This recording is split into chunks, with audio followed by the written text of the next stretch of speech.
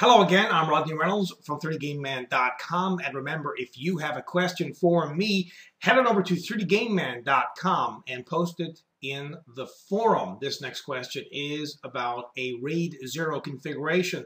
This person has his hard drive set up in a RAID 0 configuration, and he wants to update the BIOS, or BIOS if you prefer.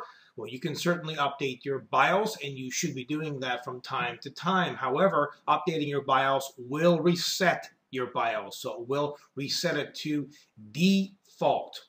It should really, because you want to clear, everything that was in there before with the new one.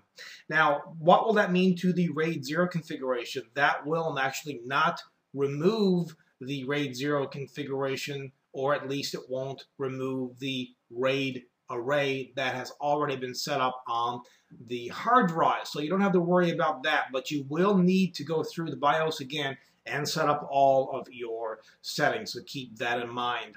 I hope this answers your question, and keep your questions coming. Remember, if you have a question for me, head on over to 3dgameman.com and post it in the forum.